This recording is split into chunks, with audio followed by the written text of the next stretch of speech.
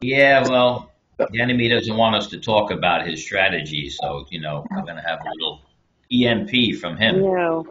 Yeah, So of course, but this is kind of cool. You got a new thing going on here tonight, so I'm excited. Cool. yeah. Well, in Jesus' name, we'll just start. It's just time is. I don't think anybody else is going to show up. Doesn't It's okay. I'm going to record it anyway. Hopefully, we get into some good stuff. Um, the theme of tonight is the word that came up over the last 2 days has been patterns. You know, and you know it comes about because in my own life I have a pattern that has been really binding me really my whole life, and it just over the last couple of days began to rear its ugly head again, uh, and Wow. I really started to move in a negative way into that pattern again, you know Mm. and yeah, and it was interesting because an old friend of mine, I mentioned him before, my friend Joe. I went to kindergarten with his brother, and Joe and I met in the '80s. We came to the prayer meeting that we had. I told you guys about the Catholic Church. We had we had a New Testament meeting in the basement of the Catholic Church, and he got some inner healing. He got some primal therapy and all kinds of good stuff. And we've been really closer than brothers all these years. And I was talking to him, and he had a really strong word from God about ending the pattern, and really in his love for me, which is tremendous. That's one of the things God is showing me about breaking our patterns, that really the energy is love, ultimately. Uh, Wow. Amen. yeah. And when somebody loves you and they're giving you the word of God and revealing your patterns, and it was funny because in the conversation, God reminded me of a cartoon. I'm not going to get into the whole thing; it's a little personal, but I was affected by a cartoon character early on in my life. It's pretty funny when one day I'll reveal the whole thing, but it's interesting because I had a dream the night before. Something happened, uh, and I was upset, and I was in the guest bedroom trying to get back to sleep. Was having a rough night, up and down, and got to be about 5, 6 o'clock in the morning, and I hear this rat or something. It sounded like it was under the bed, and it was scratching and everything, and it chased me out of the room and whatever it was. And then later on, as I was getting into this problem that was besetting me, and I was falling victim to the pattern again, God brought it back to me, you know, the rat in the basement, and what he was showing me was the pattern in my basement, which is our unconscious, basement of our heart, so to speak, and mind, and how that had to be dealt with, so to speak. And through my brother's, strong words and love, I said, no, I have to do the right thing in God here, and I did, and when I did it, I felt like I had shocked the enemy because I broke a pattern. And what the interesting thing is that night, uh, I had another bad night because sometimes I have certain condition that can keep me up all night, and usually Mm. God uses that. He uses that. I listen to hours and hours of teachings, and I study, and I do a lot of stuff alone at night. But I know sometimes purposely God will have me go through a teaching. And I was going through like this, Kevin Zadai. He has like 2, 3 hour teachings because that's Yes. what he Hmm. does. And it's interesting because one of the reasons he does it is that, like he was sharing in this one, and I'm going to send it out in the link. I think it's an important lesson for all of us, and it really all webbed together and knitted together. I saw the pattern, I recognized the patterns because there's good patterns and bad patterns. Everything in God is patterns, fields. It's the way the universe is constructed, what God does, but Kevin was talking about how the enemy likes you and your patterns because then you're predictable. Wow. That really struck me. Yeah. Wow. And you know what? We already have that tendency from the archetypes in us, the pain in us, the early childhood memories, whatever our thing is, and you all have it. You don't tell me you don't. You all have what it says in Hebrews is the besetting sin. Lay aside, it says in Hebrews, lay it aside, like a John, this reminds me of what you brought up a couple of weeks ago. You brought up mindsets.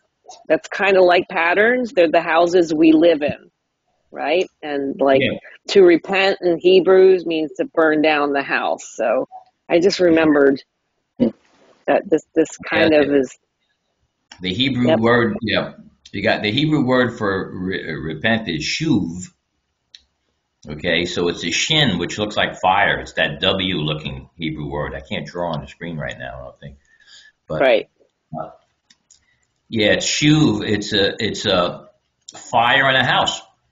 Shuv. Right. The B is a bait, which is a house. I may show you another Hebrew later, but so literally, and that's what's so beautiful about the Hebrew language. It's not esoteric. It's very concrete. It's very black and white. Right. So in the Hebrew mind, to repent is to burn the house down. And Lauren's making some of my points, and we'll get to it. The mindset is the house that we live in. Yep. Yes, and the scripture I didn't write down.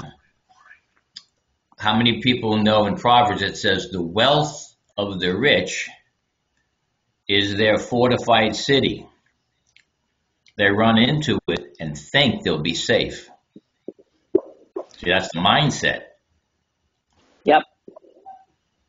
But the next verse, and that's the way Proverbs is written, in doublets, in two sides of things.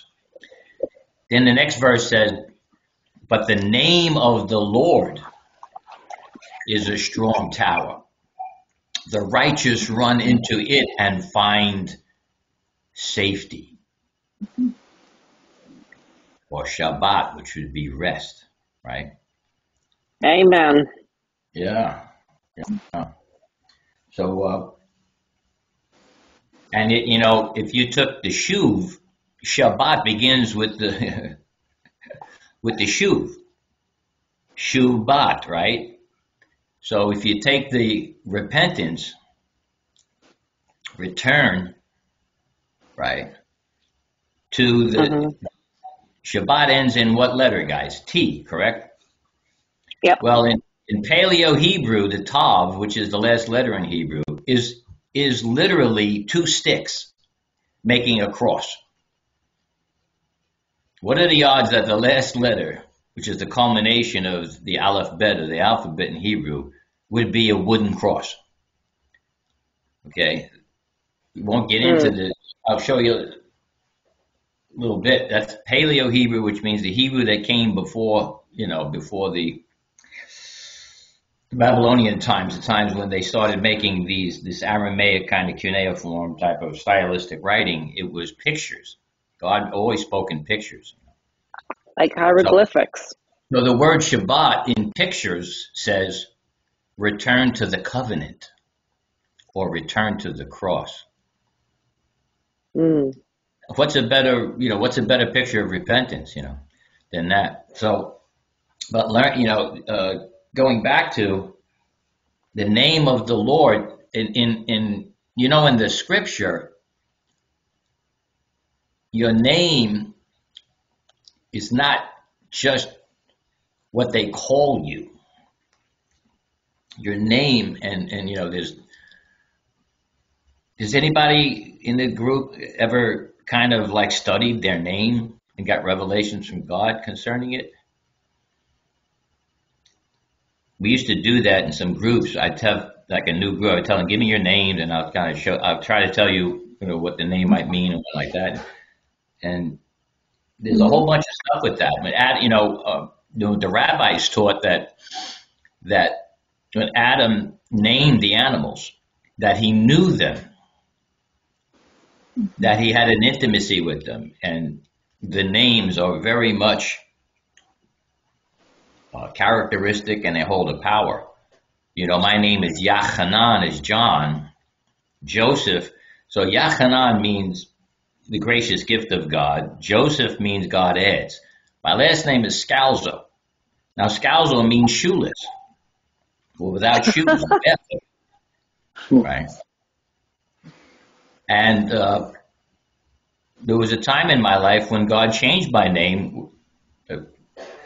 One of my cycles is really cycles of weakness. I get to extremely weak, lowly places of helplessness and hopelessness. And one of those places, I took the world on my shoulders, business-wise, family-wise, and everything else. And everything was going wrong. And I hit, I just hit a real bottom. I was in Brooklyn working like 4 o'clock in the morning, and the machine wasn't working. And when everything just goes and you just don't have another ounce of energy to go forward. Yep. Luckily, I had a friend. My friend, we called him Jack the Prophet. He's a guy that I befriended. I used to meet him for breakfast every week. And I will tell you, that's a good pattern. It's a good pattern to set meetings with spiritual brothers and sisters on a regular basis and share a meal with them. That probably saved my life to a large degree. And I had nowhere to go, and I just was done. When you're done. Absolutely. And I walked in, and he had a job cleaning a place. He was a janitor, so I knew he'd be there 6 o'clock in the morning, whatever. I went, and I walked in. I sat in a chair. I said, I can't talk. Just pray for me. I can't talk. And Jack, very visionary, he said, who's Michael? The Lord is calling you Michael. I said, that's good. Even the Lord forgot my name. Isn't that great?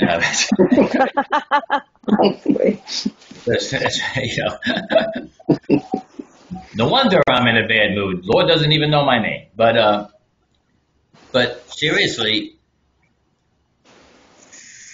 and he saw Jesus on the cross,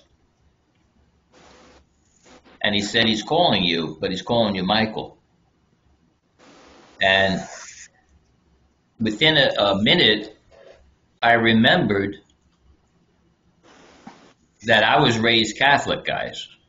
Okay? And at confirmation, you choose a name, your confirmation name, your God name. Oh, yeah. Mm-hmm. And God immediately, he lights this stuff up in you. He lights it up. Mm-hmm. Well. And immediately, I went back and said, oh, that's my confirmation name, Michael. And then the Lord will ask you a question, or it's kind of a conversation, but it's quiet. And he said, you remember why why I chose Michael? From the famous Renaissance painting of Michael the Archangel with the big wings and the sword down defeating Satan. Oh, wow. Okay. You'll see it on some trucks to this day. There's a trucking company that has that right on their door, their driver's door on each side. It's a crazy thing. Now, I was into Marvel comic books and everything like that. So I chose that name. Michael the Archangel was defeating the devil. And here God is calling me Michael. I'm at my lowest possible spirituality, my lowest humanity. And I put this together You know, and what else does God say? Well, that's because, John, when you're weak, I'm strong. I'm the one who defeats the enemy. Amen. Hmm. And Mm-hmm. that was many, many years before I had my crash. That was many, many years. See, God speaks to you. He leaves little breadcrumbs, patterns in your life, early patterns. You develop negative ones, but you also develop spiritual patterns that keep coming back in circles and cycles, and you begin to recognize them. You know? And when He raised me from the dead from my depression in 2008, and I was starting to minister, and I was ministering I was kind of discipling two prisoners in a sex offenders prison in New Jersey, and I wound up helping them. They needed musical equipment, so I got together with the church, and we found a lot of used equipment and some new, and we donated a bunch of equipment to the music ministry. And so they invited me. The chaplain says, or the director says, "Why don't you come to a Sunday service? You know, we'd like to thank you, and you can see what what your equipment is doing." Sure. So I'm walking, you know, I'm walking to the prison. I'm in the parking lot, headed for the front door, and from my right side behind me, this giant white truck, which looked like it came out of heaven. It was a white tractor trailer with all the bells and whistles, the chrome, nothing written on the whole thing, an immaculate, beautiful white tractor trailer. On the door is Michael the Archangel defeating the enemy. What? Way. Way. Wow. And the guy rolls down the window and he says to me, "Is this 8 Production Way?" That was the address. Now, I'm a guy with symbols. 8 is the number of new beginnings. Production Way, are you out of your mind? That was the address. I just shake my head. I think, yeah. And he takes off. Well, now I'm so filled with the Spirit, I can't wait to get into that service.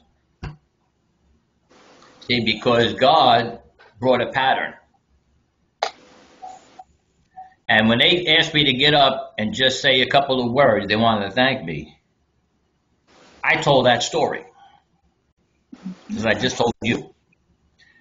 The Holy Spirit hit the prison, that room in the chapel, so hard that I almost couldn't get out of there. I almost had to pray for every man. They rushed up to the front of the altar. And you know what happened from that? I didn't find out till years later. They actually said, "Don't get this guy in here anymore." I heard this from one of the prisoners. They said, "John, you know what they said? They don't want you here anymore. You stirred up too much stuff." Now, believe it or not, I went there into a 5-year ministry. Crazy.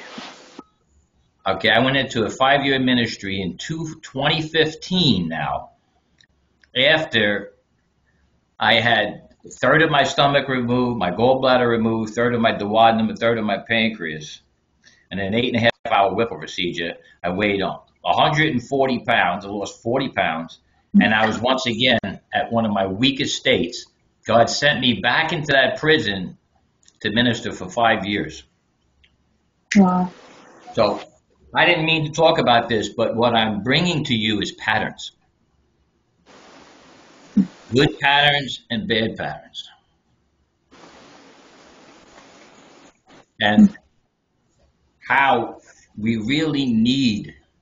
Now, if you remember in both stories, I had a man in my life who I could sit across the table with and who could tell me the truth.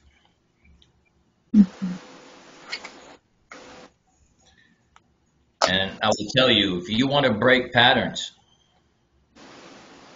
we need that type of fellowship. Yeah. Now, I'd like to I want to, and I have you also, guys chat about that. yeah, I mean, I also, this is Tina. I also want to say that, I'm 60 years old. So, um, Jesus at this point in time is lighting up a pattern for me.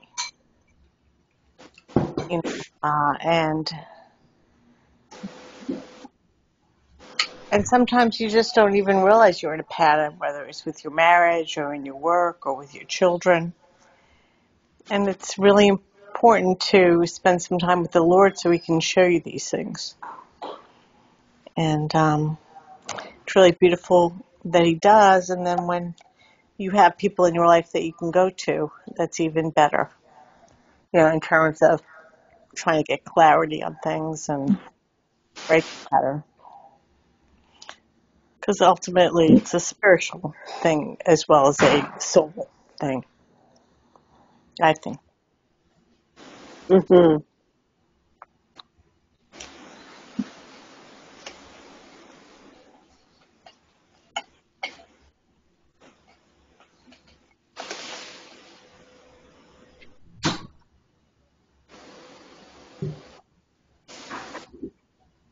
Tina, were you talking? Can't hear you anymore. I'm sorry, my microphone, I hit it off by mistake. I was Oh, saying yeah. I have a tendency to run from things, and if they don't work out right away, I get frustrated and I just say, enough of this, and I just move away from it, and I've had a lot of other patterns in my life that the Lord has worked on with me. But I think it's really important, this time it was different when I saw this particular pattern, and John and I were talking about it, how the devil uses it, Yeah. right? So how my patterns are so predictable that it can be easily manipulated. And that was, when John and I were talking about it, that was really, big revelation. And then we went to the Bible and we were able to see it clearly in a lot of different scriptures, whether it's renew your mind and what I'm sorry, I don't know is that Colossians No, in Romans, and the Romans? which if you look at the screen, let's just follow your lead. I got a pattern in Hebrew there. I wrote down Hebrew. We'll do that. Let's see. Here it says. Okay. I beseech you, therefore, brethren, by the mercies of God, that you present your bodies a living sacrifice, holy, acceptable to God, which is your reasonable spiritual service. Not be conformed to this world. There it is. But be transformed by the renewing of your mind, that you may prove what is good, acceptable, and perfect. And we all know that, some translations say don't be formed in the mold of the world. Don't be put in the mold. That's the pattern. The world has a pattern and it wants to mold you in. And the enemy wants you in a pattern. What's so cool is I realized today, Jesus was unpredictable. I mean, you ever go to a healing seminar when they're trying to figure out how does Jesus heal? He never healed the same way twice. It's true. And we'll talk about in a minute of what is the pattern really, and how, I don't know if you get the implication or it's starting to creep on you. The pattern is the law. The law is a pattern. It's a pattern by which we try to manipulate things and God and our holiness. But God doesn't want us to live by the pattern. He wants us to live in union with Him. The pattern is something we get married to. We're in a relationship with it. And the enemy knows it. And it's an adulterous relationship. And some of our patterns might even look holy. But Jesus was unpredictable. And you never knew, one time he's making mud, healing somebody. At a time, he spit in their eye, or, then one time he never touched anybody, got healed. You know what I'm saying? Yep. And The woman with the blood, yeah, she touches him. She touches him. And I think the principle that explains this best is when Jesus said, and he really only said this pretty much in John, but it colors everything that Jesus ever did. Remember what Jesus said, I never do anything except I what? Except from the Father. Unless Does I what he sees the Father do. Says what he hears the hear. Father say. Yep. I never do anything. So guess what? Jesus didn't know what he was doing. Mm-hmm. Now, you see, guys, can we do that? Yeah. Yep. Now, if Christ dealt with the Father that way when he was on earth, where is he now? He's in your heart on earth. Mm-hmm. And Galatians says that he's crying, Abba. The spirit of his son is in us. It says, because since you're sons, Galatians 4, God put the spirit of his son in your heart, Mm-hmm. which cries, Abba, Abba, Abba, all day for your whole lifetime. Your heart is crying, Abba. Mm-hmm. So as Jesus, can we accept that as Jesus, since he's in our body now with a new ministry? See, the Gospel of Luke was 33 and a half years of Jesus in a Jewish body that was crucified, then resurrected. Then in the book of Acts, Luke writes, my former treatise, O Theophilus, that I wrote, that was Luke,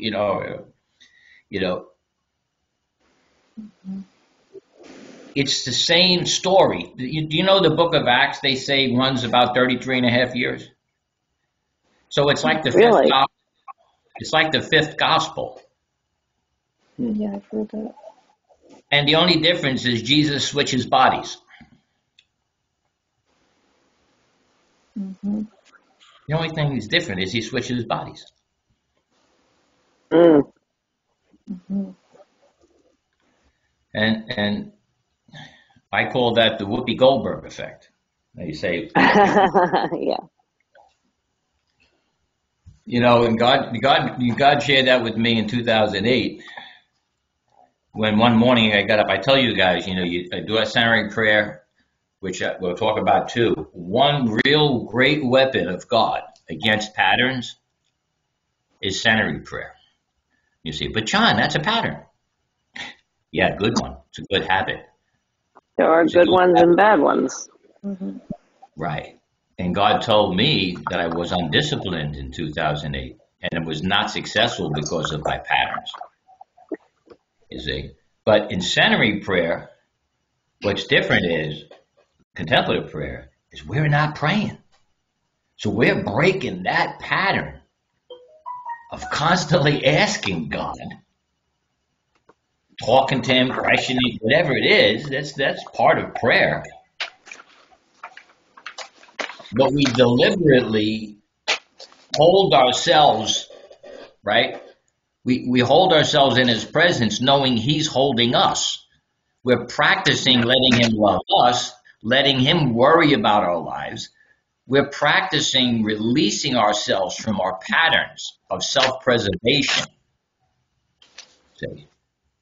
Yeah. We're doing it. We're exercising a muscle that resists our ordering God around, ordering anything, or even thinking that we know what we need. We're practicing doing what Jesus did, which was he just continually looked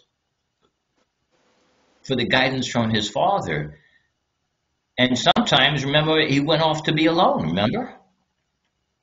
They found him in a lonely place praying, remember?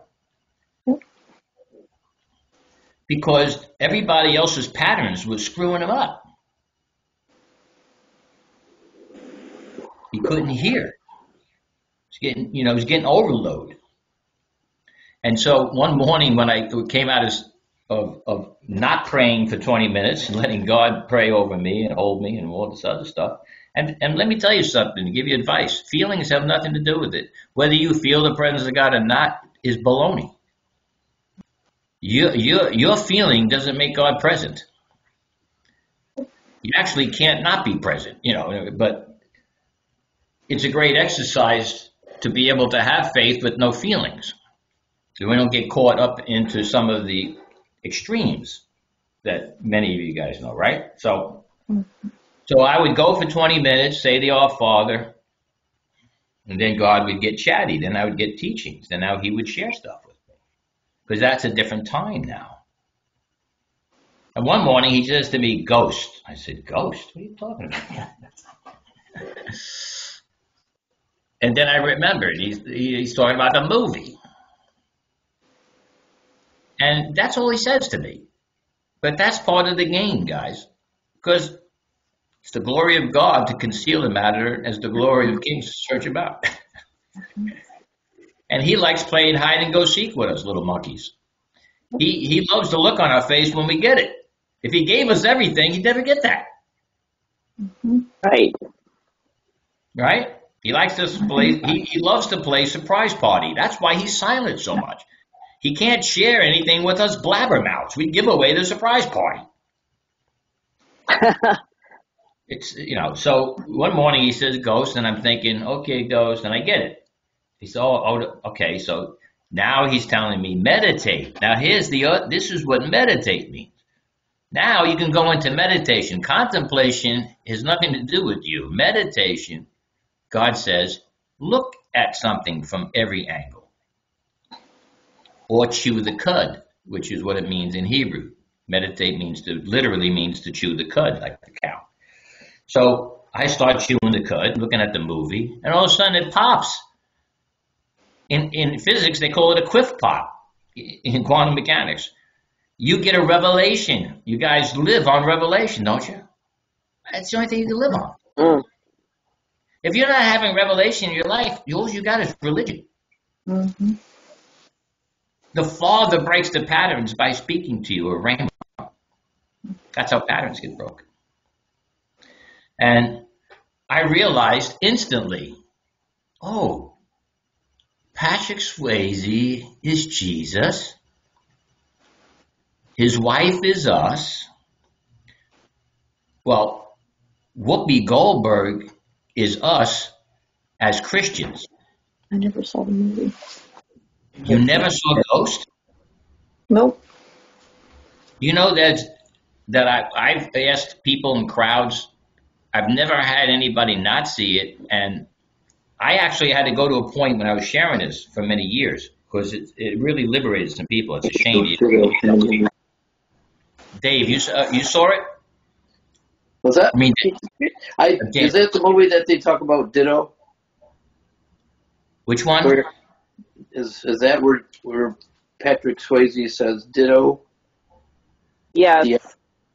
Yes, right. Yes. That's the movie. Okay, I didn't see that one. Well, he dies, right? He dies. Right, he dies, and so so he proves who he is by saying something that she knows and then nobody else knows. Yeah, that's it. Yeah. Mm-hmm. Yes. Yeah, Hey, that was great. Yes. Well, now you're gonna have to watch it. With Cindy. Yep. I was on a Patrick Swayze honeymoon with God for a while, because then he gave me Dirty Dancing, and he told me that's how he wants me to work with him. He said, "Remember Dirty Dancing when she was trying to let me lead you." Yeah, let me lead you. Look in my eyes. Hmm. And that's what God says in Psalms. I will teach you, instruct you in the way you should go. I will guide you with mine eye. Right? So here, in the Ghost movie, okay, the enemy kills the husband, right? Now, Demi Moore, we actually represent, the bride of Christ at that point, the church, the bride of Christ in a sense. Whoopi's one of us, a minister, a prophet, but she's a phony. She's a con man. But the bottom line is she had a gift. So she represents us Christians who we're all sinners, but we got gifts. You know? And so at the end of the movie, Patrick Swayze, she's the only one who can see Patrick Swayze, so he's got to deal with her. It's like God's dealing with us silly prophets. You know what I'm saying? He's stuck. He's got to get a message because the evil guy, the Satan figure, is coming to kill her because he stole the money and she's figuring it out. Yeah. And so to get to the door, as you're remembering, and she won't answer. She won't let her in. So remember, he floats the penny first. So sometimes God gets our attention through a miracle. It's not the message, the miracle. It's just, what does a miracle do? A miracle tells us, don't trust your own understanding. Mm-hmm. See, most of the time miracles are judgment. They're not, miracles never made believers out of the Jews in the wilderness. But the other thing is what you said he said something only he and her could possibly know. Yep. That's prophecy. That's the purpose of prophecy. Right. Mm-hmm. They prophesy to someone, they say, he knows me. He gets me. He knows me. I'll let him in. I'll open the door. She opens the door. And here comes the exciting part. You ready? Then the music comes, and Whoopi knows what Patrick wants now. She looks at him. She says, okay, go ahead, use me. She plops down on the sofa, and Patrick Swayze jumps into her body. Then you hear the beautiful Unchained Melody playing, oh, my love, my, and they're dancing. And guess what? Jesus is dancing with his bride because we said, use my body. Well, how about this? Romans 12. Amen. Therefore, brethren, by the mercies of God, that you present your body a living sacrifice. The movie Ghost. There you go. I have shared that with people that never understood Christianity until I told them Christianity through the movie Ghost. I swear to you. Yeah. I had a young woman that when I shared that with her, she looked at me. She had been a nominal Christian her whole life, raised in church, whatever it was. I was to perform her wedding, and she didn't even know me because her fiance, her future husband, was my son's best friend, and she's trying to kind of grill me. It's like, who the heck are you doing this wedding? John Scalzo, the carpet cleaner, maniac, or whatever you are. And I told her the ghost story. She turned and she looked at me. I'll never forget. It was in my kitchen in Jersey. She said to me the strangest thing almost I've ever heard. She looked at me and she said, you put a mantle on me. I said, what? She said, you put a mantle on me. I said, do you understand what you're saying? And she did. When we understand that he's literally wants to use our body to touch other members of the body of Christ in the world, you've been given a mantle, a ministry. An empowering ministry is a mantle. The mantle from Elijah to Elisha. And you get a double portion if you're there when he dies. What does that mean? If you continue to see the death of Christ, you'll live the life of Christ, and you'll have a double portion. It's always about us and Jesus. And I will tell you, sometimes people have heard the gospel so much in church or in the Bible that sometimes they need to see it through a movie. And through something different. You need to break that pattern. You get stuck. Yeah, Christ. Yeah. Well, that's what happens. A mindset comes. I know that. And God rebuked me on a pattern. I had a pattern when God lit me up in 2008. He said, John, he gave me some rough words. He said, John, you're a smart, wise guy. You know everything. You know nothing. You don't do it. You don't follow through. You don't have the discipline. And he said to me, and you think you're too good for the Gospels. He said that to me. Wow. I'm just remembering it now. This is just spontaneous. That's what he said to me. You think you're too good. Yeah, because it's baby food. See, I'm so smart. And he rebuked me. And he said, I want you in the Gospels every day, John. And he meant like my morning session with him, with the seminary and stuff like that. He says, you know why? He says, in everywhere else in the Bible, it talks about Jesus. But in the Gospels, he's on every page. Yeah. He's right there. He told me, you haven't begun to understand the Gospels. Whew. Yeah. And I'll tell you what, he was right. I started doing the Gospels every morning, and I had a group of people. We used to do it.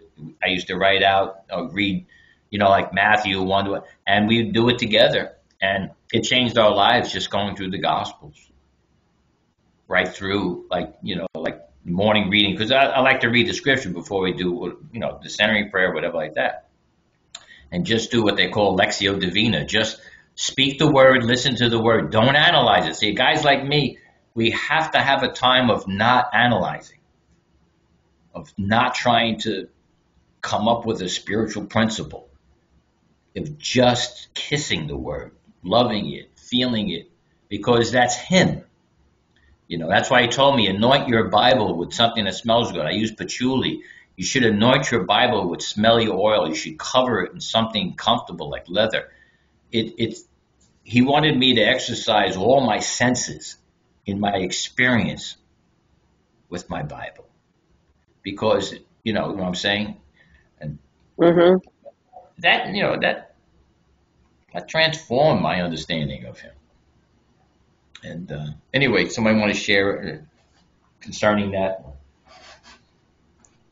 Anything pop up on you?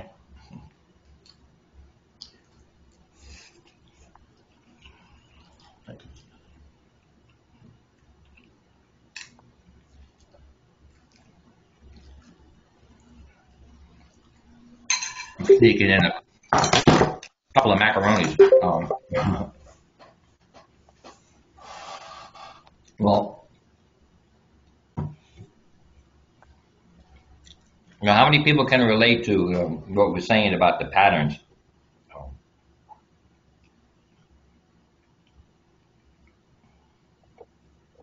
I'm sorry, I came in, I was having trouble logging into the meeting, so I'm not sure where this started, but if you could just refresh me. I kind of came in close to 8. Oh, we're kind of into it a little bit, so just hang on, just. Okay. Yeah, it will be recorded. You can, you'll get it on YouTube later on. Yeah, if someone wants to share something that they can think of in their lives where it might involve a pattern and how they're so hard to break, they're so hard to.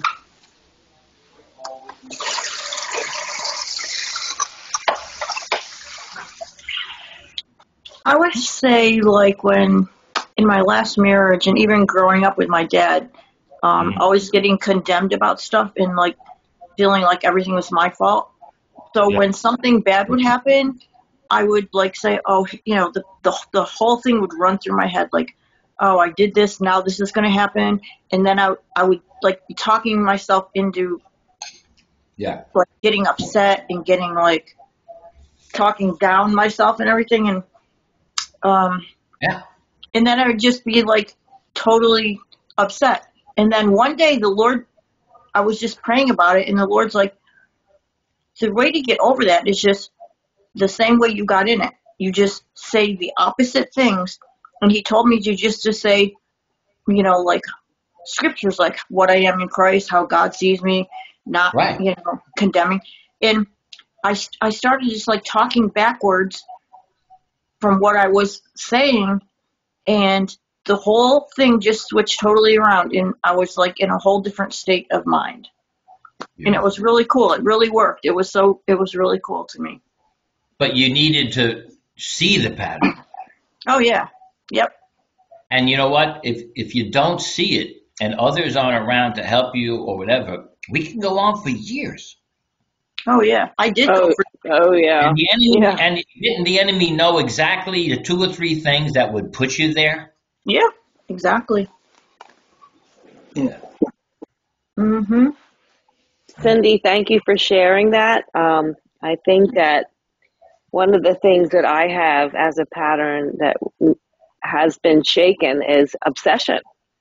I obsess about things. You know, if something happens and I don't let it go, and it's attitudinal. I mean, I had always been that way, and I'm working on that now. And God's shown me that it's born out of worry and fear, and when you live there, you're projecting yourself into the future, right? So if you're not fully in the present, like if you're always angry, I learned this in Al-Anon. Good point. Remember that. You live. If you're always angry, you're living in the past. You're stuck there. You haven't forgiven. You haven't moved on. And if you're always fearful and worrying, you're projecting into the future, which you don't even have a clue what's going to be anyway. What we have to do is you gotta live in the present, man. Live one day at a time. And ironically, as the Bible says, you can only experience Jesus in the present, right here, right now. Well, what do you know? And that's the thing. So obsession is a form of worry. Worry is a form of living in the future, which you have no business even trying to figure out what that is, because you don't know. We really do need to strive to remember to stay present, because that's the place where we get to experience Jesus. You can't experience Jesus in the future. He knows what the future is, but we do not. So that's the thing about a pattern. You can see a pattern in the past. Yep. Even with God. And that's how you become aware. You can see a pattern in the past, good and bad, with God. You can see a pattern in the future, with or without God, good or bad. But God is experience now, yeah. You can't experience the past or the future. And so the enemy is constantly wanting us to either dwell in both areas, because God is not there. That's right. He's only in the present with you, right here, right now. The Rhema word. Right here, right now with him, the enemy doesn't have power over you, because you're right there with Jesus. Right. That's why I love the unpredictability of circle meetings, where they were. And I loved them in the prison for 5 years. I mean, I would have paid to go in there. I told the guys, never thank me for doing this. I'm doing this because I'm safe. I would pay money, and I meant it. I would pay money to come into our Thursday night meetings, sit with 18 guys, 12 guys, because it's unpredictable. The voice of God can come from a source you don't expect it. And that usually is the word that knocks you out or gives you that life that you need, the revelation of Christ that you need. Because otherwise, you're all just trying to be a Christian by holding your breath and keeping the law. Right. And you have no way to do it. And that's what Paul was doing. And he comes to that realization. He says, this law, this pattern, this is not working for me. It's actually making me more fond of sin. Right? And then he finally gets exasperated. Who's going to deliver me from this body of death? He ends Romans 7, and then he goes to Romans 8. Thanks be to God, it's already done. The law of the Spirit of life in Christ Jesus has set me free. So the only thing the law could do is enhance his sin, inflame it. Right? And what is the answer? To walk in the Spirit. But that's what Lauren is saying. Just like we're the fragrance of Christ. I think I've shared that with you guys. Have I? Yeah. Yeah, for sure. Our fragrance can't be remembered. It can't be remembered. It can't be projected. I can't tell you. Imagine for tomorrow what a strawberry smells like. Try it. Can't. Try to imagine the strawberry, what it tastes like yesterday. The only way you're going to know to re-experience a strawberry is to eat one. Mm-hmm. The only way you know the presence of God is when you're united with Him, when He speaks to you right here and now. Mm-hmm. Yep. Amen. That was a great point, Lauren. So thank you for bringing that up. That was great. Mm-hmm. Well, that came out of what Cindy started. I just was piggybacking on that. So everybody's contributing here for sure.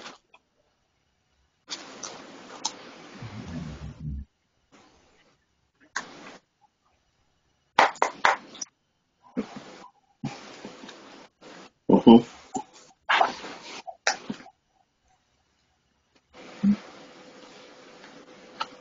Anybody else have something to share? It's rumming around in your heart, something tugging at you. You know.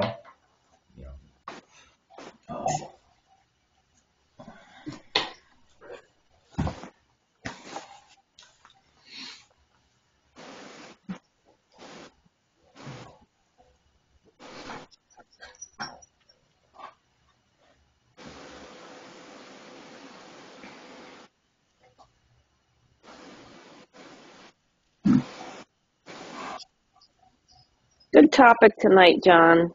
Something different for sure. I'm not gonna. I'm trying to. Yeah, we really would like everybody to share. I've got probably 3 pages of stuff and even more. I could probably write a book on patterns, because it's just in every part of the Bible. I mean, from the Garden of Eden, which began the pattern. God set up a pattern, and we kind of broke it. Yeah. And He's trying to come back to that pattern again, and some of the things about. You think of the word pattern, how it just flows right into the Bible in so many different aspects, like traditions. Yeah. Traditions are patterns. And Jesus was really upset about some of the traditions. Because remember, He said, you teach as commandments the traditions of men. Mm-hmm. And He said, you thereby put bondages on people. You give them tasks that you can handle and they can't handle. And it's interesting that in Greek the word tradition is paradosis, and it adds up to 666 in numerology. Oh, wow. Yeah. See, once again, a tradition, and just the principle is very easy. I'm going to teach it again just because it's so important. There's only two sources of energy in the creation. And there's 2 sources from which a human being can gain their energy from. One is fear, the other is love. That's all there is. Yeah. That God is love. We are born in fear. The fallen state is afraid. Adam and Eve were afraid of God. They hid themselves. Yes or no? Yes.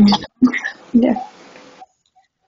Any human being. Now, here's a simple thing to understand all addictions and all spirituality. Simple way to do it. It's very simple. To understand any addiction. Because an addiction is a pattern. Okay. It's bondage. Bondage, which is a pattern.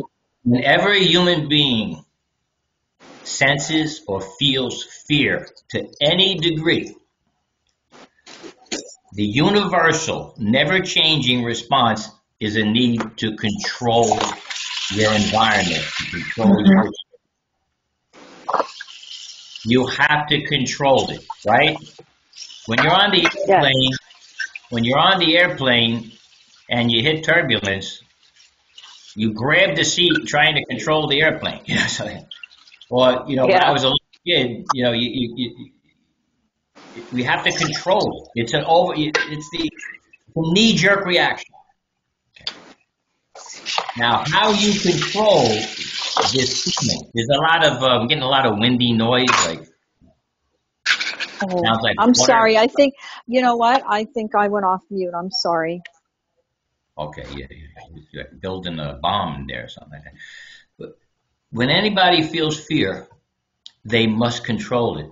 Now, very simple. How you control your fear is your addiction. It's personal and it's yours. It could be drinking, it could be drugging, it could be being nice. It could be making stuff up, it could be working hard, it could be being legalistic. It doesn't matter. The obsession comes because the fear is overwhelming. So the need to control is overwhelming. Absolutely. That's your bondage.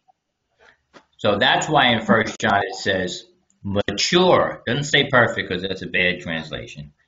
It says mature love casts out fear. Because fear has to do with punishment.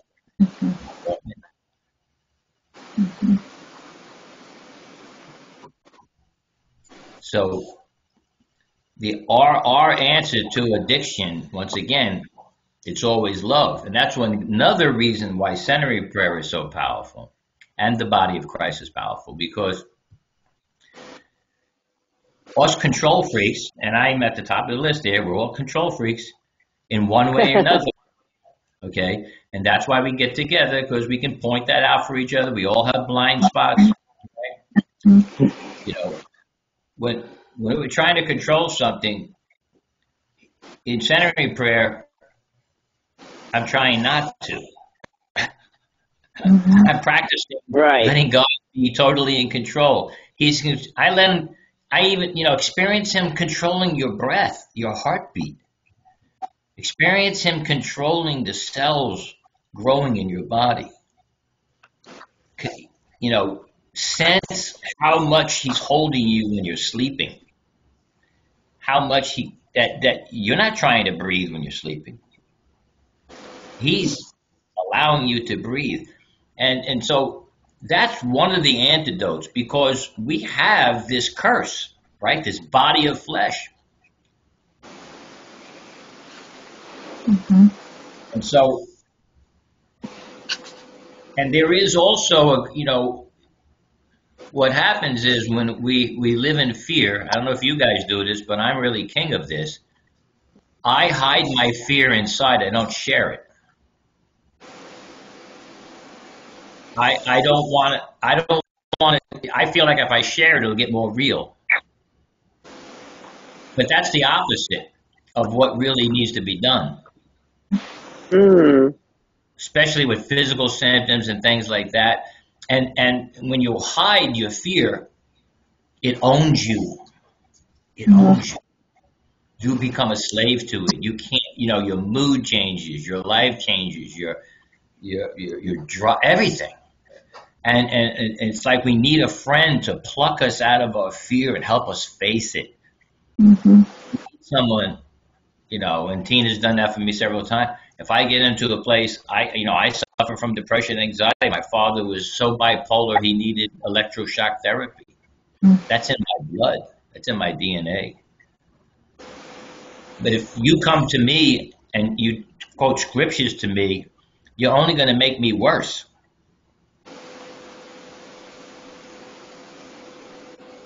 You need to take me by the hand and make me walk and take me and make. You have to somehow lovingly help me face my fear. The scripture's not what you need, right, John? That's not what's going to help you, because you already know that. Well, a scripture can be a cold antidote. It can be the law. Right. If it's not spoken through the Spirit of God. What does Paul say about the scripture? You guys know? He said, the letter of the law kills, Mm-hmm. I just read that. But the Spirit of the law gives life. Remember, in Hebrews chapter 8, we're talking about what happened in Exodus. Remember when God told Moses, right, in Exodus, he said, be careful and see to that you make everything according to the pattern shown to you on the earth. Okay. Now, the law, which is the knowledge of good and evil, without the heart of God, kills us. That's exactly what happened to Paul in Romans 7. Mm-hmm. See, there's no energy to do it. It's only through the breath of God, the Spirit of God, that makes the word alive. So if you came to me when I'm in that place, and if you had a scripture from the Father, from Jesus, that could possibly be helpful to me in that place. It could be comforting, because that's a breath word. That's a living word. Right, rhema. Right, a rhema. Mm-hmm. Rhema, it's got the hey in it, which hey in Hebrew means spirit. It's a spirit. Mm-hmm. It's the spirit. But the letter, because in every man's heart is given, the law is written in your heart, you see. Yep. See, that's what a conscience is. That's why everybody stands before God, judged, because God wrote the law in everybody's heart. Yep. And so it's only when we understand that Jesus is the only one who kept the law. He's the only one who kept the law. That he's telling us, it's okay, I kept it. Now you can accept my blessings. Now you can accept my blessings, right? But what is the old pattern, the old covenant that it says in Hebrews was passing away, and was not going to work anymore? That was based. Somebody is like washing dishes. Oh my gosh! Is that you, Trish? Or is that somebody? If anybody knows me better about dishes than you, John, I don't know who it would be. Well, yeah, I know. We just got to make sure, you just mute and unmute. You want to talk. I want everybody to talk whenever they can. But anyway, the whole idea is, and you read it the other day, right, Dave? The letter kills, mm-hmm. But the Spirit gives life. It has to be alive. And God made it that way. Why? Because he loves us. He actually likes to deal with us. You wouldn't know it, right? We would take the Bible and forget God in a heartbeat. And we'd be doing everything on our own understanding, But that's why, the breath of God, the Spirit of the living God. And the thing is that none of us, we're all incomplete. We're made in God's image, but we're all incomplete. That's why we need each other. Mm-hmm. And that's the whole purpose of God making the body. And he said even the lesser parts are more important than the body. Mm-hmm. And it's a wonderful thing. So like I said, you have to know the difference between a living word. And many times, if we've memorized scripture, that can be dangerous. It's a wonderful thing to bring things to remembrance, but we shouldn't use scripture because, in our opinion, it fits a situation. You see what I'm saying? You guys, know that. I understand what you're saying, and some people that are very good at that. Yeah, that's like bringing up the I Ching, or bringing up psychology, or bringing up positive thinking, or bringing up quantum mechanics. Yeah, it might fit the situation, but it's not the breath of God. You know, we're dead without His breath. And when the breath of God came to the church, Jesus said, wait until power from on high comes. And when the Holy Spirit came, they were filled. And they began what? They began proclaiming the goodness of God, and people got saved. It wasn't, the most important thing wasn't speaking in different languages. Most important thing was God was speaking through them. And He was able to say, I love you. He was able to dance with His bride, like in the movie Ghost. He was able, you know, can we be that person that offers their body to God? And some of the best ways is to wait a little bit before we speak and to pray. Whether you're praying for somebody to be healed or for a word, if you don't have a word, the kindest thing you can do is not give a word. Yeah. Amen. Mm-hmm. Building with patterns. Not until recently did it come across the feeling I had that I should talk about, you know, when I feel that the devil is trying to condemn me, or he's trying to throw out some bad stuff so that I feel bad. Yes. And that's a pattern that I see him doing. And my pattern on the other side is to rebuke him in the name of Jesus and to claim that he has no authority over me. You can't condemn me for anything because the blood of Jesus cleanses me. Amen. So, No condemnation.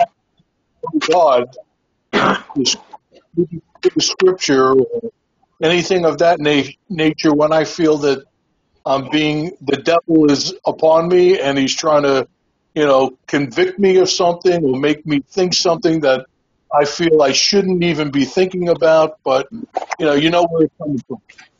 Yeah. So that's my response to the devil. Yeah. And so Well, that's a pattern. Once again, when you recognize a pattern, then it's easier to deal with. See? It's the demons that are, look, their job. They can't make you lose your salvation. That's impossible. What they can do is make you ineffectual. Mm-hmm. You know, they're trying to steal your destiny. They're trying to steal your gifts and your ministry. You know, and that's why sometimes, you know, we're so easily, you know, we create our own patterns, and the enemy laughs. You know, because we're just, that's the way we are. We're very much pattern people because it makes us feel good and secure. You know, but you know, sometimes, like I said, the thing we have to be careful for is methods.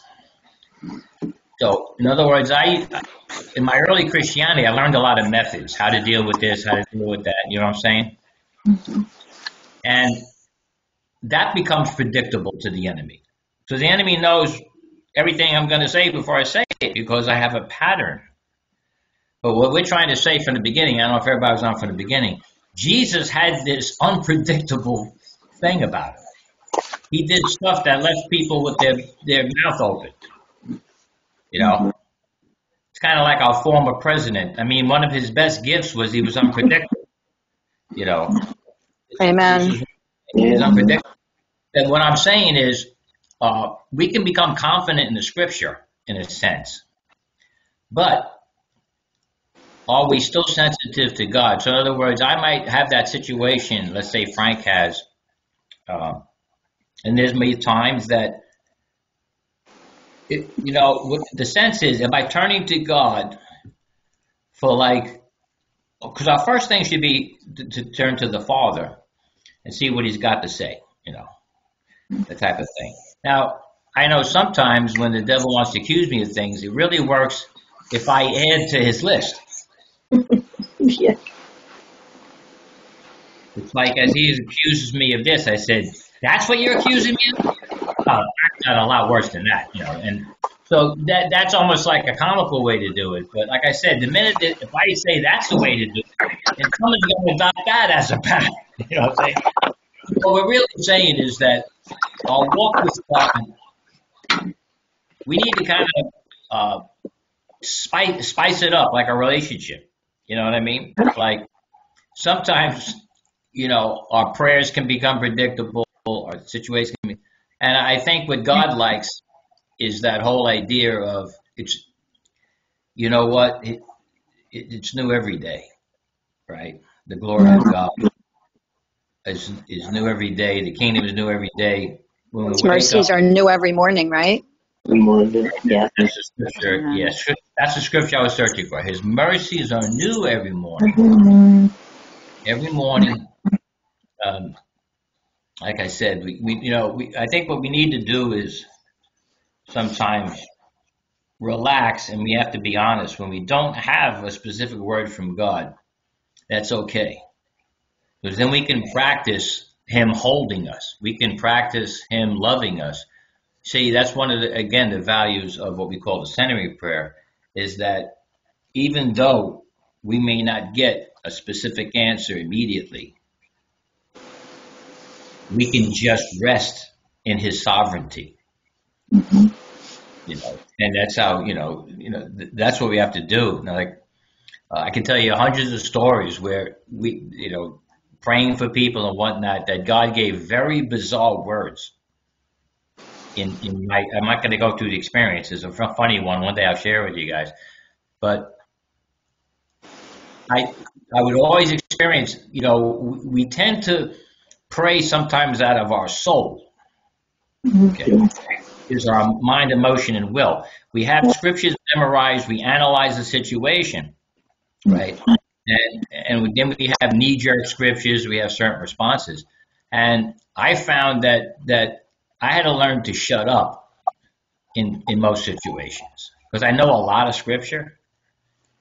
And I knew for years what I was doing was just putting puzzles together in my mind. I know. You give me a topic, I give you a scripture. You tell like the joke man used to do. Apes, I got one on that. Lollipops, I got a joke about that. I used to be the guy who give me a problem, I got a scripture for you. And I found out after a while it was very dry. I found out there was no power. There was no change in the person. You understand? I looked good. I looked smart. I looked like a Bible guy. But I wasn't helping anybody. Mm-hmm. And, as He makes us less confident in our own understanding, and that's the scripture we got to bear, Proverbs 3:5, trust in the Lord with all your heart. Don't lean on your understanding. Look at the difference. Trust in the Lord with your heart, and do not lean on your understanding. See, in the Bible, your heart involves your spirit. Mm-hmm. Your understanding is your soul. Yep. See? And so, if we can have the humility of not to be the answer man. And I was quite good at it. Like I said, I was good at it, but I was killing more people with the word than I was helping. Because sometimes when you give a person a scripture, they get more guilty than helped if it's not the right one. Yeah. You know what I'm saying? So what I'm saying is that it's okay. John, unless it's not the right scripture they were needing, and because I don't, that could be that. No, well, you missed what I'm saying, Trish, is that we need to ask the Lord, right? And when He says, "Say this," it may not even be a scripture. Believe me, I've said things to people that weren't scripture, and they got set free. I once told a pastor he was suffering from a stomachache, everybody prayed scriptures over him. They all did their dance. I waited because I know better. And everybody was doing, by your stripes you're healed, greater is he. You got your whole bunch of healing scriptures, right? Okay. And I waited till the flood went of what I call the professional prayers. Forgive me. And I'm saying, God, what's the problem? I have no word. Right. I waited. And then he said to me, tell him there's nothing he can do about it. And I said, whoa, what? And I don't say the first thing that God says to me because I'm crazy and the devil's tricky. So you gotta examine and ask. And I said, what? And then he said it again. He said, tell him there's nothing he can do about it. I waited till God told me that 3 times and there was silence. And I said that to him. He said, Joe, there's nothing you can do about it. He shook. I was holding his arm. He said, nothing you can do about it. Boom! Shook again.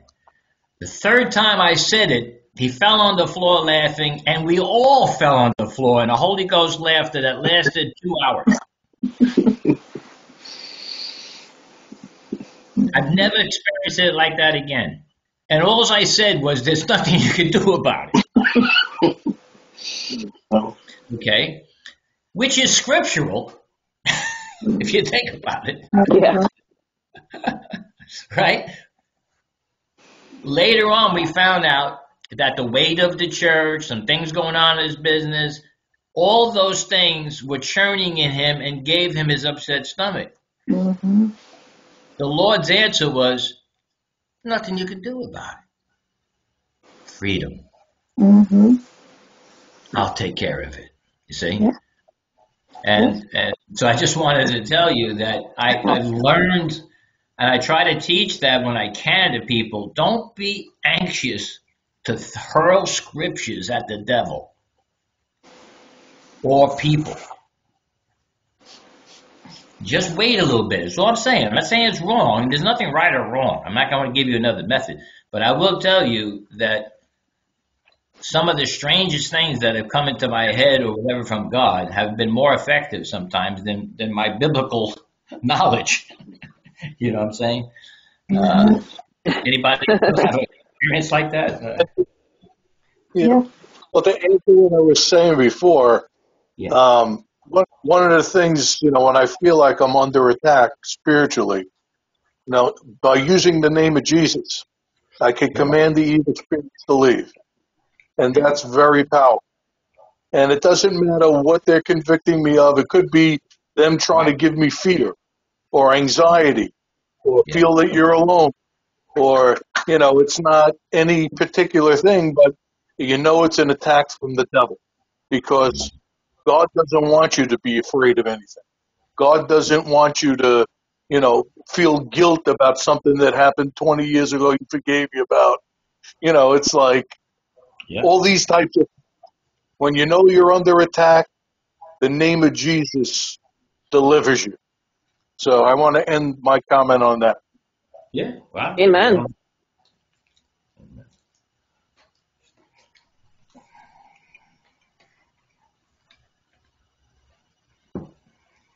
Not necessarily the perfect scripture.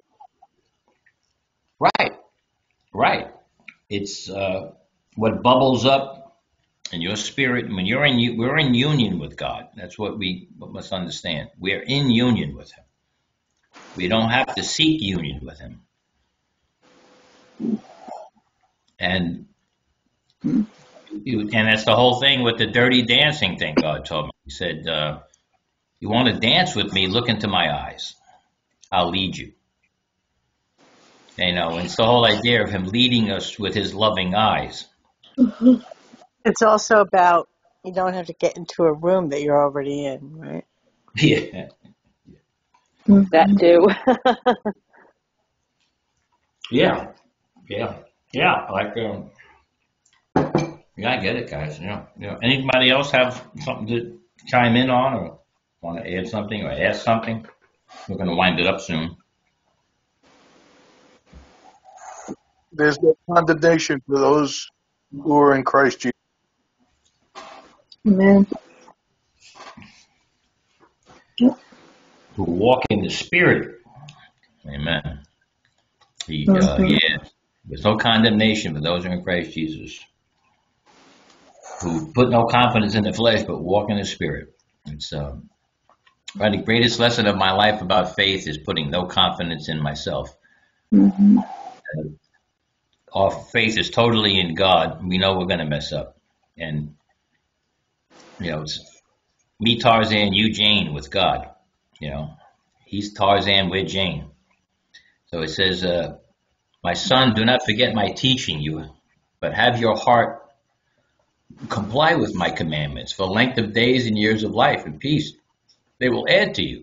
Do not let kindness and truth leave you. Bind them around your neck. Write them on the tablet of your heart. So you will find favor and a good reputation in the sight of God and man. Trust in the Lord with all your heart.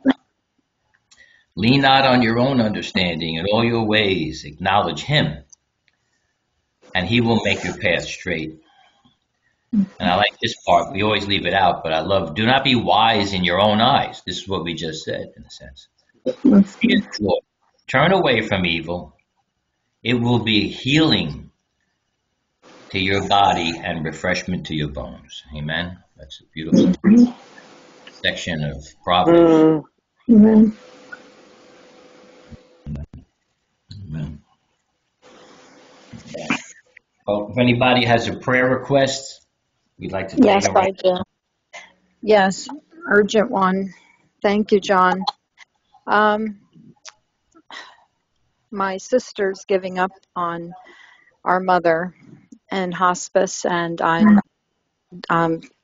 offering to help her take care of her. And, a door that opened up in Jersey, and she doesn't want it. And I don't know. Just lift my mom up because she's not giving up, but my sister is getting everything ready for, I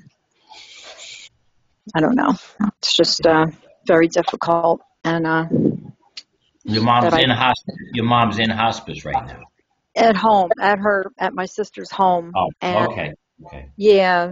When I offered to bring her to Jersey, and she said, no, you're not, mom can't travel, which, I said, well, let me see if she can or not, but she just doesn't want her anywhere but her house or a respite home. She just doesn't want me to assume her care.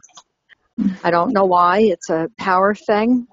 And she's being very, very, I don't know. She was giving that medical. Is there any way to know what mom wants or not? Is she too far gone for that, or? No, she's not too far gone, but my sister's allowing all this morphine and medicine. She has like shingles symptoms that's been going on for almost a year. So every time she has pain now, it's like, well, pump her up with more morphine. So my mom is getting confused. She does have a little dementia going on, but no, I talked to my mom and I said, Mom, do you want to, keep going? I know you're in some pain. She said, no, the pain goes away. She said, I'm not ready to go. I'm very, That's important. Yeah. But my sister's tired of the care, and she doesn't respect that another family member. And I said, there's an open door in Jersey. I said, and Daniel hardly ever sees her now, and she doesn't care. I don't know why, and it's just, yeah. And when I got the clearance to travel through hospice, through a travel voucher, my sister told hospice, oh, don't take any more calls from my sister. It's like, wait a minute, I thought you gave me medical power of attorney. Like, what? So I don't know whether she's just getting really so stressed that her mind isn't, but well, that's a tough situation, a family situation like that.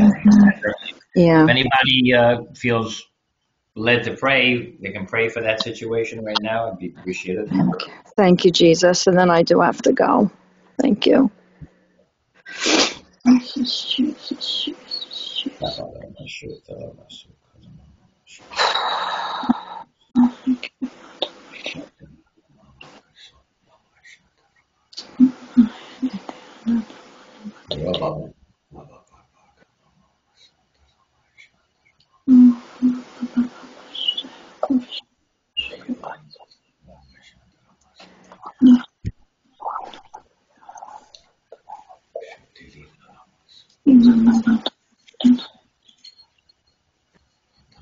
Lord, I pray that my sister will come to know you because I know her. She doesn't respond to anything of the faith, and I think that's a big part of it.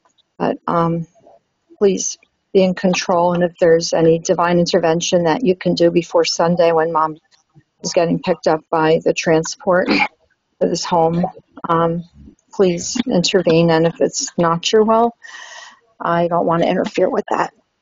Yes, God. Thank you for keeping me strong and still doing what I can to take care of our mother. And thank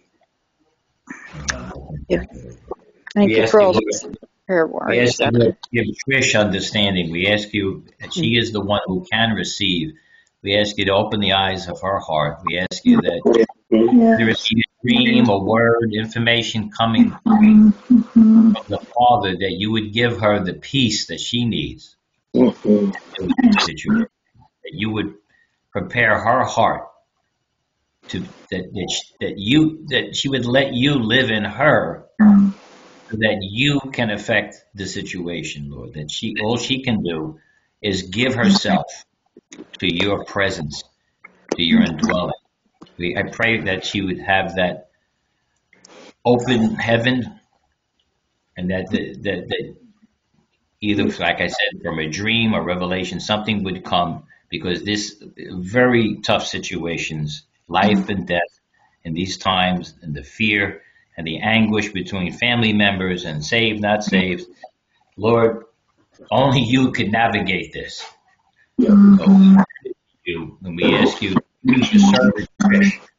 That's your servant. That's your into this situation, Lord. And may Trish be used to comfort her mother with the glory of God. May the glory of God come into this situation for her mother's sake. You said that the death of the righteous is very precious to you, Lord. So we stand back in awe and we honor what you're going to do, Lord. But we once again open the eyes of her heart and give her understanding. In Jesus' name. Thank you, Jesus. Thank you. Amen. And I appreciate all of you, prayer warriors. And Amen. thank you for the Trish, we have. Yes. I just wanted to pray for God just to heal your heart, because I know your heart is breaking over this. Yes. I just asked, Lord, that you would just heal her heart, and I just feel like God just honors you. That, He commands us to honor our mothers and fathers, and He's going to bless you, because that's your heart, is to honor your mom and to do what's best for her, and God sees that, and He just is so pleased with you for that. Amen. And that's all. Amen. Thank you, Cindy. Thank you, Cindy. Lord, I just pray in the name of Jesus, if there's any misunderstandings or any past hurts, Lord God, either Trish or Crystal, Lord, that are causing division in their family, Lord, that you heal that up with the balm of Gilead, Almighty God. Yes, Lord. Yes, Lord. Pray them with love, Lord God. Help them to take down their guards, Lord God. Just touch their heart and soften them up, Lord God, so that they would receive with love, Lord God, that you would be honored and glorified, Lord God, in that family. And I ask these things in Jesus' name. Amen. Thank you, Jesus. Yes. There is division in our family. I think it's in every family. And thank you. And that's a pattern, John. That's a pattern too. Yeah, it's a pattern right there. Yeah. Thank you, Jesus. Put that on my heart, so. Love is the answer. Amen. I'm still forgiving my sister, even though she's hurt me. And you know what? I just keep loving her and forgiving her, but it's just it's hard sometimes. It's a love-hate thing. You know, everybody can relate to that, but Amen. yeah. Trish, are you blessing her? Bless her. Trish, bless your sister too. Yeah. Yeah, Hard, but yeah. Yeah.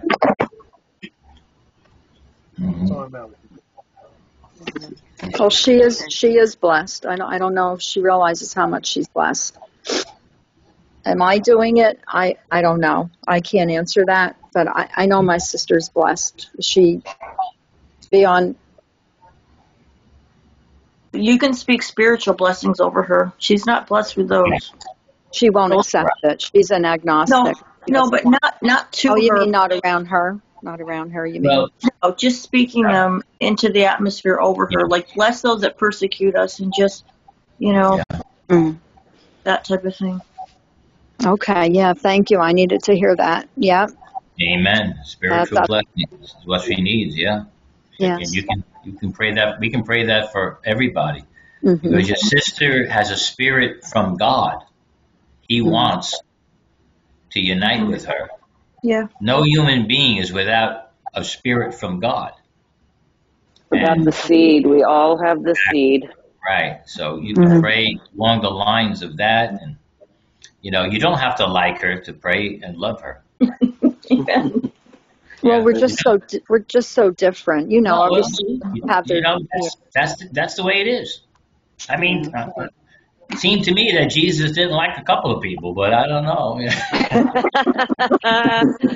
And a couple of people didn't like him. If he has my opinion, he That's wasn't right.